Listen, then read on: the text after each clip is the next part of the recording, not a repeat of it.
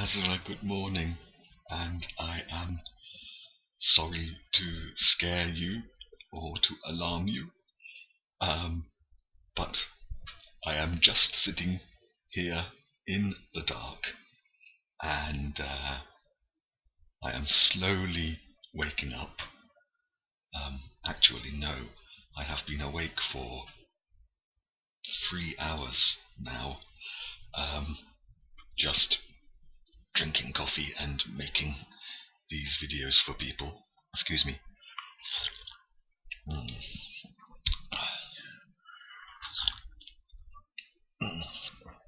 it's better. God, I am drinking so much coffee.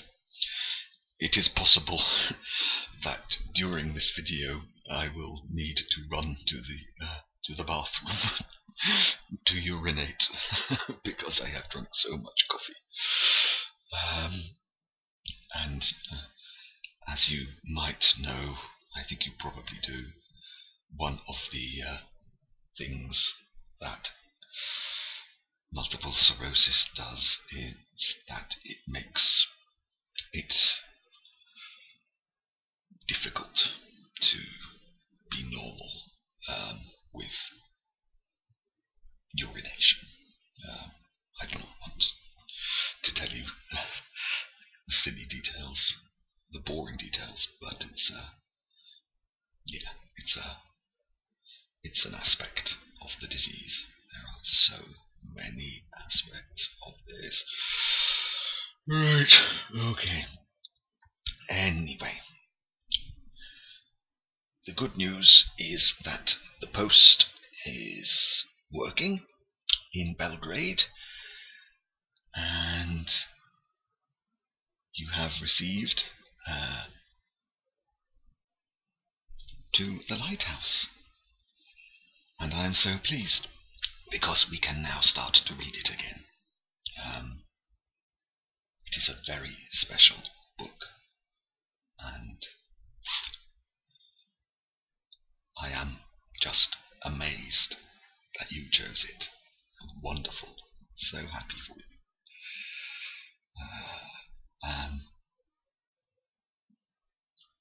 I did a recording of some Benjamin poetry for Joe,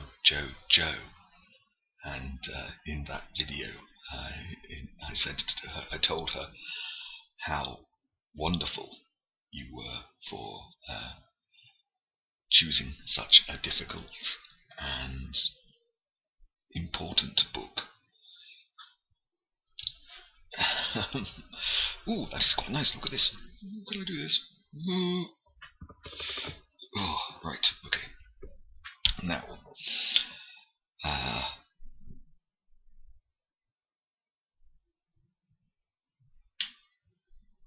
right, I shall do it. I'm going to turn the light on. Please close your eyes, because this is not a pretty sight.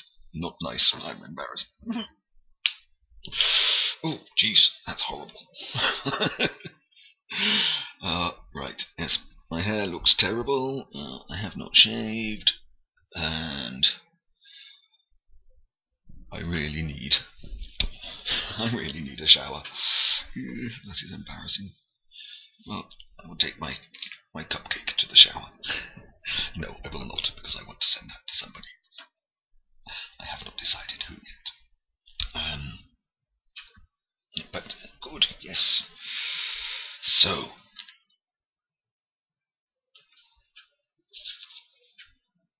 we were on page.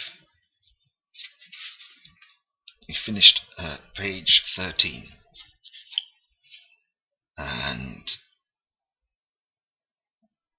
we are starting near the bottom, if you are looking as well, at insoluble questions. Right. I shall just read it, but I apologize in advance that I am probably going to make lots of mistakes, especially with these complicated, elegant, long sentences the different patterns of thinking that Virginia expresses, that she captures so beautifully. Okay, it is too early for literary analysis, so I will just read. Excuse me. We'll move this a bit. Is that better? It's better for now.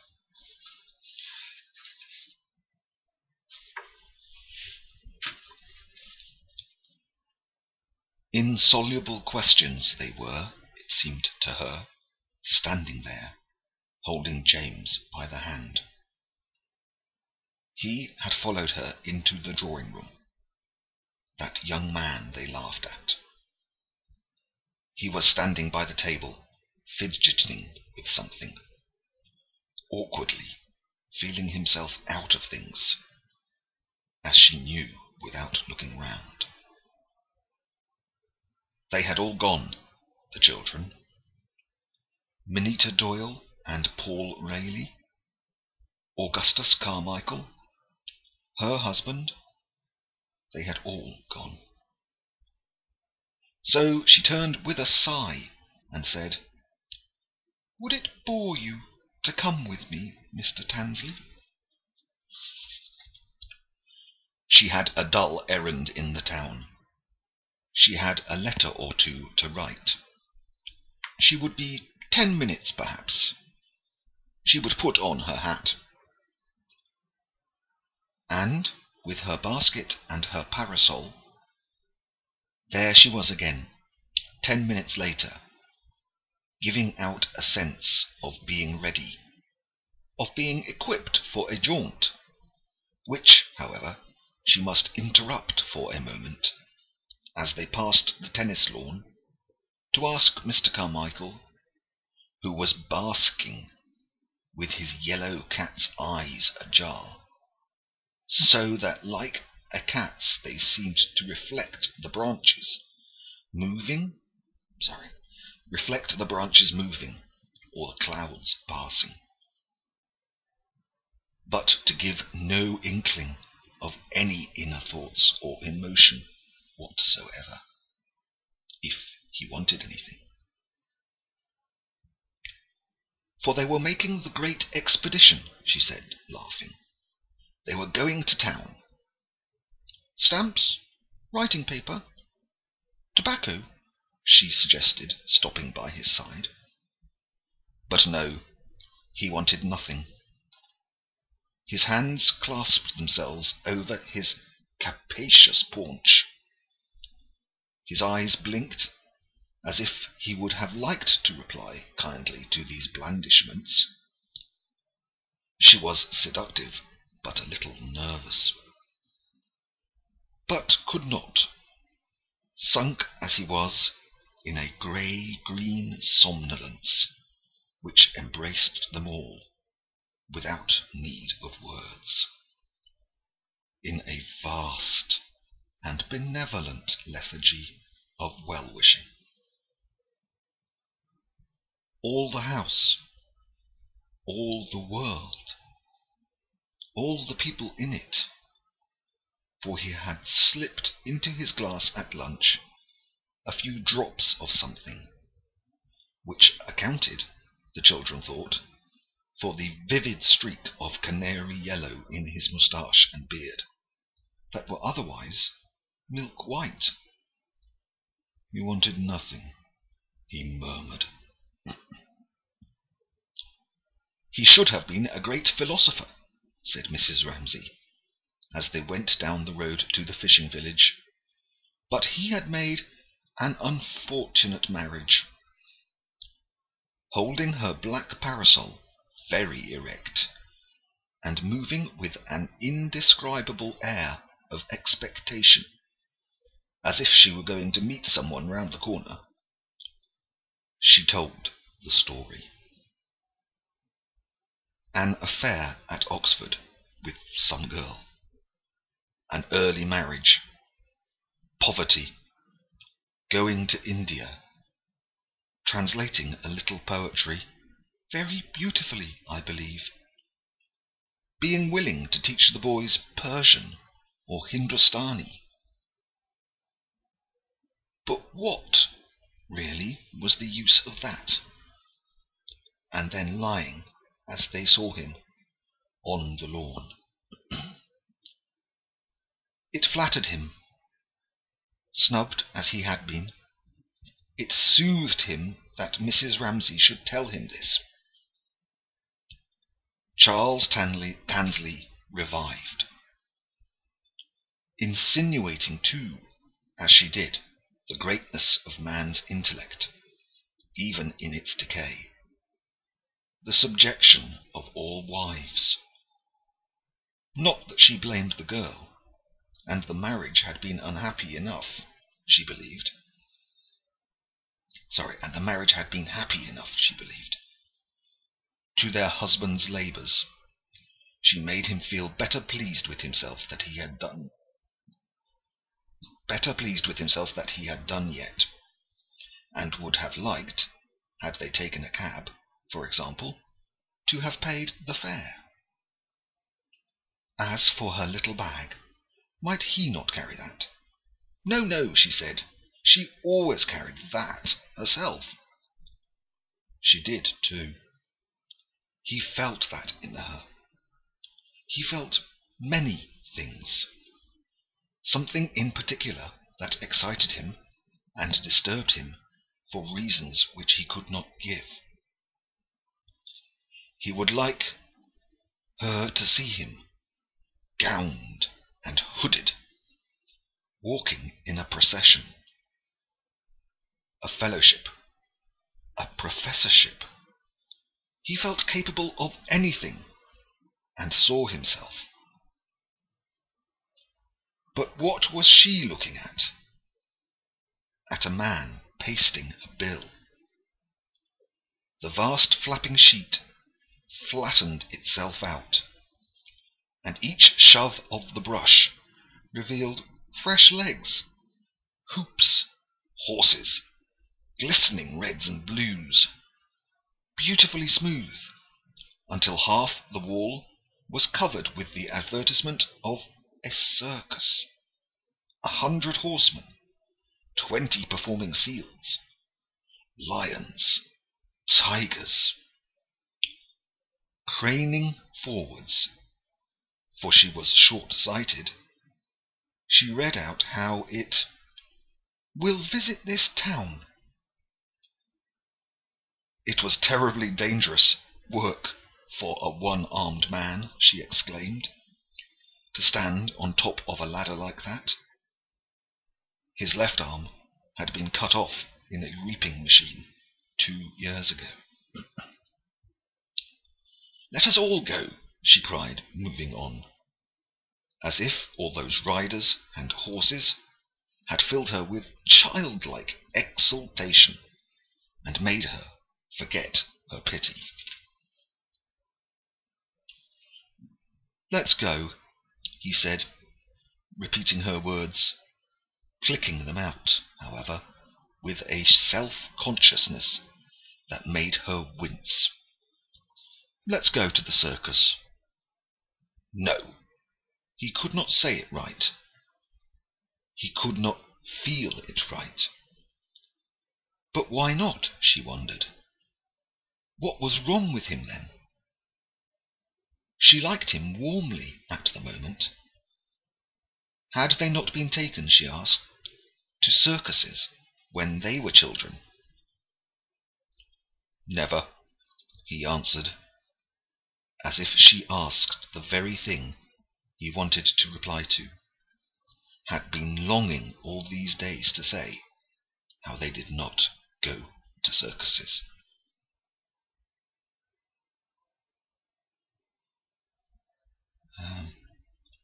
Sorry, I have lost the place. They did not go to circus. It was a large family, 9 brothers and sisters, and his father was a working man. He himself had paid his own way since he was 13, Often he went without a greatcoat in winter. He could never return hospitality. Those were his parched, stiff words at college. He had to make things last twice the time the other people did. He smoked the cheapest tobacco, shag. The same the old men smoked on the quays. He worked hard, 7 hours a day. His subject was now the influence of something upon somebody. They were walking on, and Mrs. Ramsay did not quite catch the meaning. Only the words here and there. Dissertation, fellowship, readership, lectureship. She could not follow the ugly academic jargon that rattled itself off so glibly, but said to herself that she saw now why going to the circus had knocked him off his perch. Poor little man! And why he came out instantly with all that chat about his father and mother and brothers and sisters. And she would like to see to it that they didn't laugh at him any more. She would tell Prue about it. What he would have liked, she supposed, would have been to say how he had been to Ibsen with the Ramsays. He was an awful prig. Oh yes, an insufferable bore. For though they had reached the town now, and were in the main street with carts grinding past on the cobbles, still he went on talking about settlements and teaching and working men, and helping our own class, and lectures, till she gathered that he had got back entire self-confidence, had recovered from the circus, and was about, and now again she liked him warmly to tell her. But here the houses falling away on both sides, they came out onto the quay, and the whole bay spread before them, and Mrs. Ramsay could not help exclaiming, "Oh, how beautiful!" For the great plateful of blue water was before her. The hoary lighthouse, distant, austere in the midst, and on her right, as far as the eye could see, fading and falling, in soft, low pleats, the green sand dunes, with the wild flowing grasses on them, which always seemed to be running away into some moon country, uninhabited of men. That was the view, she said, stopping, growing greyer-eyed, that her husband loved.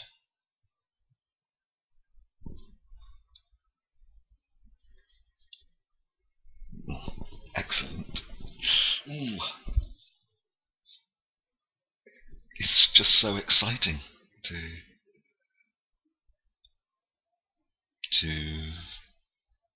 be exposed to such a different style of language. Just to find out that the English language can be used in that unique and slightly strange way. It's disconcerting. I think that is the best word. Because if you are not expecting it, it seems at first to make no sense, to make the reader feel almost uneasy. And then it returns to a rhythm and a level of comprehensibility, of the capacity to be understood. Wow. Gosh, I need to thank you. I know you are always thanking me, but I need to thank you, because I am learning and enjoying that. I hope you are too. You have kindly said that you are.